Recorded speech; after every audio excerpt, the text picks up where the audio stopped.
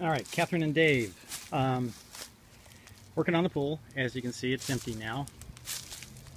And got it all cleaned up.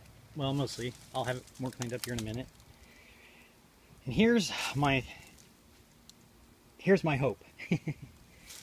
that pipe there goes to the drain there.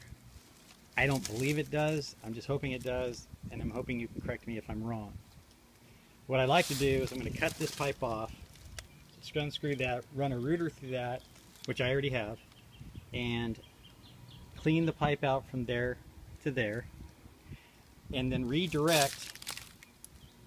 I have a pump too, so I could put my pump in here and have the water pull from here and push the water back out through here through that water feature on the end there.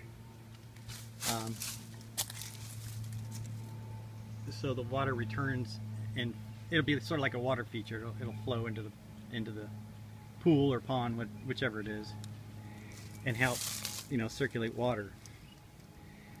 And bypass this altogether. I think what this was like a holding tank for water, and I think this is actually a well, and it pulled out water, filled this up, and then the water went into this pipe here, and then the water went back into the pond.